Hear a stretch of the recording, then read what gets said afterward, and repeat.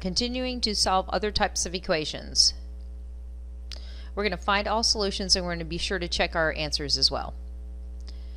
Alright, look at this first equation. It's completely different than what we've seen. We have fractions. Typically the approach to solve this rational equation, remember rational, ratio, fractions, typical way to solve this rational equation is to first of all get rid of all these fractions.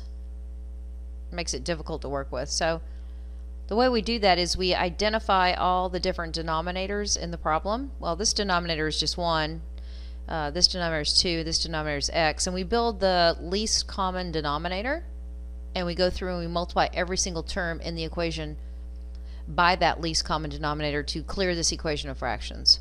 So I'm going to rewrite the problem so it doesn't get too crowded. I want to have the original problem intact, so when I go to check my proposed solutions, it's not crowded and I can kind of see what I'm dealing with. So I'm going to rewrite the problem.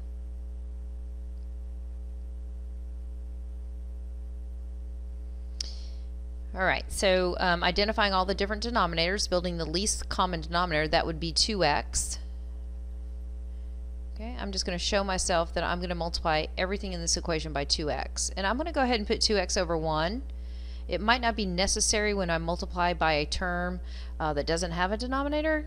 So I'm going to just try and ignore the 1 if I'm multiplying 2x by something like x that doesn't have a denominator other than 1. But this will come in handy when I do have to multiply by those terms that do have a fraction. Alright, so the best thing for you to do is once you identify that least common denominator, let's go ahead and just show ourselves that what we're going to do is we're going to multiply that through the whole equation. Alright, well the result of multiplying 2x by x is 2x squared. Alright, we don't want to create a fraction, we want to get rid of fractions. Alright, so think about multiplying 2x over 1 times 3 over x. Well, first of all, look for things that divide out. So that x is going to divide out with that x on top, leaving us to multiply the remaining 2 times the 3 that's here. So that result is 6. And that's the whole objective, is to get rid of these fractions. If you don't get rid of the fraction, then you didn't build the right least common denominator. Alright, next we're going to multiply 2x by 1/2. Notice that you're going to try and divide out anything you can first. This 2 is going to divide out with that 2, leaving an x in the numerator to multiply by that 1, so we're left with plus x. And then, oh joy, now we get to solve this quadratic equation. So I'm going to go ahead and solve it for 0. And it looks like I probably don't want to do complete the square because that coefficient is not 1, and that we did not practice and is kind of complicated. So completing the square is out, extracting square roots is out because I have a linear term. It looks like it's either factoring or quadratic formula. If I'm going to factor, a is not 1, so I'm going to do my multiply add chart to help me factor by grouping. So a times c is negative 12, and I want factors of negative 12 that add to negative 1. So 1 and 12 are factors of 12. I'm going to ignore the negative just while I'm building my factors of 12. 2 and 6 and 3 and 4. Alright, and you want the product to be negative, so one of these two factors in each that's going to have to be negative. Choose wisely, make one of the factors negative so the sum is negative 1, and it looks like, I'm going to put a comma here, if I put a negative here, that sum is negative 1 when I add those factors. So factoring by grouping, keep 2x squared. Only one of these factors is negative, so I'll put that up first, minus 4, and I need an x, and then a plus 3x. Because pausing for just a second and collecting these results in the negative x. Bring down the minus 6 that equals 0.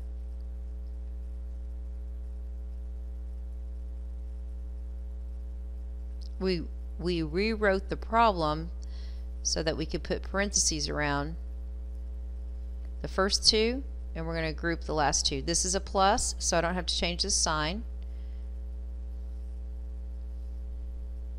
Common factor, 2x, leaving x minus 2, plus, hope when I take out the common factor here, I'm left with the same binomial. If I don't get the same binomial, then I've made a mistake. I can go back and try and find it in my work. Okay, now we can factor into a binomial that contains the common factor and then the remaining factors, 2x plus 3. Continuing to solve, set each factor equal to 0, and solve.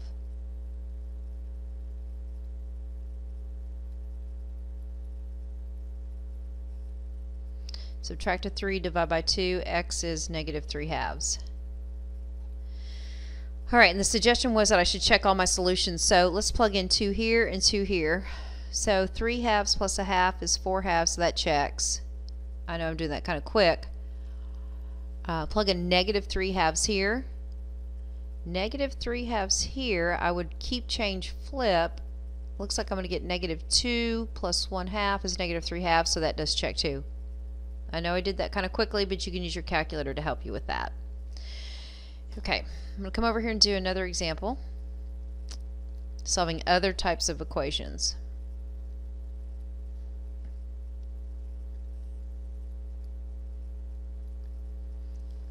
So we have 20 minus x over x equals x. Like example 1, you can multiply by the least common denominator, and since x is over 1, that least common denominator would be x. Okay. Another technique would be to put x over 1 and do cross multiply. The results are going to be the same at the end. Just in keeping with example 1, I think I'll just go ahead and rewrite the problem and then multiply by the least common denominator. Again, remember this is over 1, so between 1 and x, the least common denominator is x.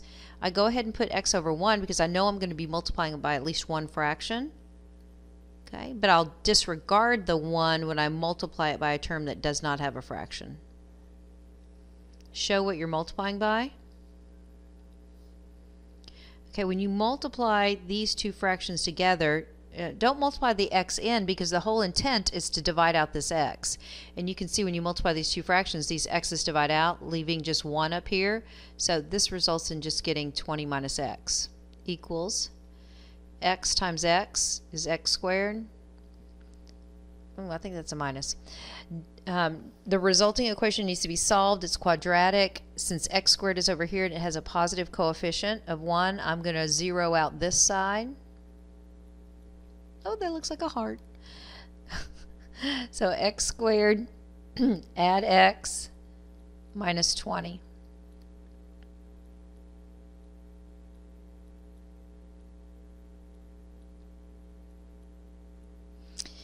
I traded sides. Notice that I can try and factor this. The coefficient is 1. I don't have to do grouping.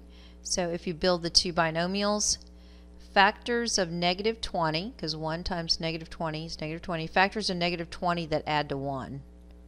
So this will be x, this will be x. You can do your multiply add chart here, but maybe you see that the factors of -20 that add to 1 would be 5 and 4. But the 5 would have to be the -1 to add to get +1. You know where we're going here. I'm not boxing till I check in a minute.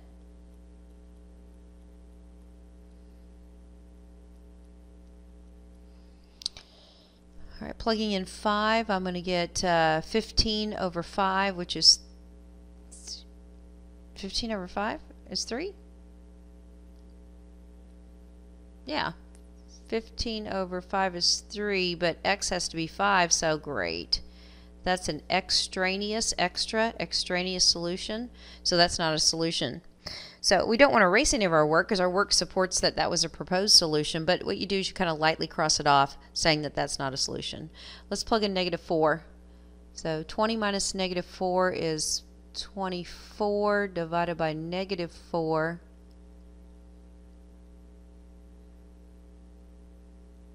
-6, but that doesn't equal -4. Oh my gosh, neither one of these work. They're both extraneous. Oh, so that means we did all that work and we got nothing. So no solution. Circle with a line through it. Sometimes that happens. I'm still thinking about this one. You know what? I don't remember them both canceling, so this is not right. I need to go through and I'm going to change this color and I'm going to fix this. You can erase yours at some point. So, you know what? Right here. I got myself into trouble when I factored. I need a positive 1. And this result is not going to give me a positive 1. This should be a plus 5 and a minus 4. Which means this would be plus 5 and this would be minus 4. Great. So this would be x equals negative 5. It's easier for you to erase than for me to erase this pencil. And then this would be x equals 4. So I'm going to cross that off. Now I'm going to check these new solutions. Plug in negative 5, get 25 divided by negative 5 is negative 5. Yep, they're both going to check. I thought they both worked. Alright, it could be that this is like my 6th video, 3 hours later, this is going to happen. And I just don't want to redo this whole video. So, that's good for you guys to see that anyway. That I'm going to make mistakes like that too. Alright. That explains why I was so excited about that heart. Because like I said, this is like my 3rd hour of making videos. Anyway, we fixed that little mistake, my mistake, and then we found the solutions that worked. Hopefully you've cleaned up your work. Alright, let's continue solving other types of equations. Alright, some more rational equations here to solve. So, identifying that we have a couple of fractions, we want to get rid of the fractions, we're going to build the least common denominator. So I'm going to rewrite the problem. Alright, so we have a denominator of x, x plus 1, and just 1 here. Well, the least common denominator will be built from the product of these two. So our LCD is going to be x times quantity x plus 1. So x times quantity x plus 1 all over 1. I'm going to disregard the 1 when I multiply by the 3 because the 3 doesn't have a denominator other than 1. Show that you're going to multiply by every term.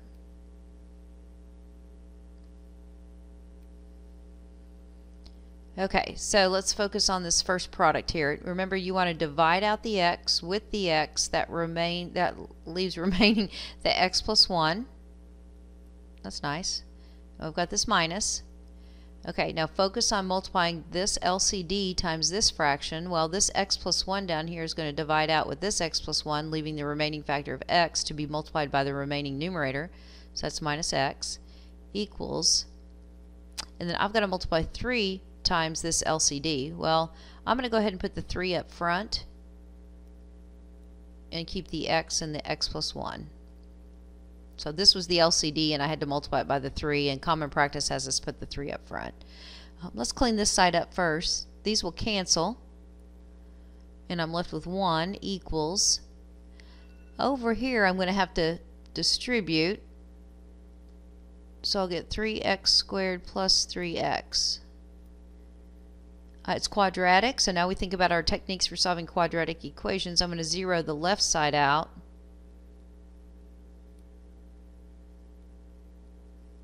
Then I'm going to trade sides.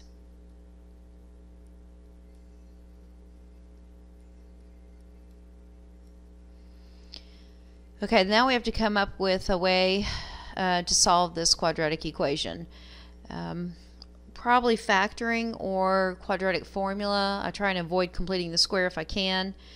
Let's see if it factors, and the quickest way to check is to do your multiply add chart. A times c is negative 3, and we need factors of negative 3 that add to positive 3. The only factors of 3 are 1 and 3, and we have to make one of them negative, and so if one of them becomes negative, there's no way that we're going to add to 3. So this real quickly tells us that factor by grouping, box, whatever, is not going to work. So it looks like I have to do quadratic formula on this one.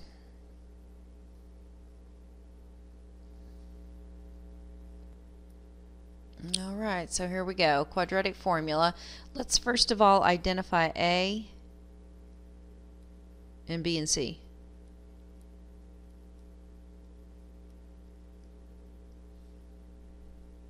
So the solution's x, given by the quadratic formula, x equals negative b plus or minus b squared minus 4 times a times c. And that's all over 2 times a, or 6. My goodness.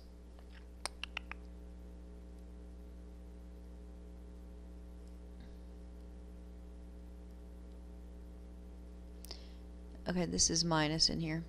This is 9. This will be plus 12, so that's 21.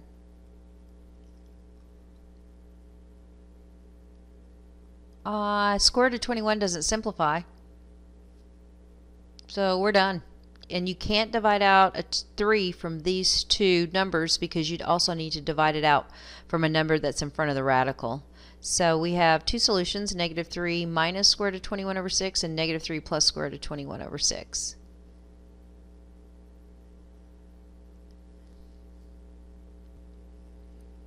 Alright, so at this point that's 3 examples, and I do have 3 more, and just looking at the time and everything for YouTube, we're going to do that in the next video. So I'll see you with example 4 in just a second.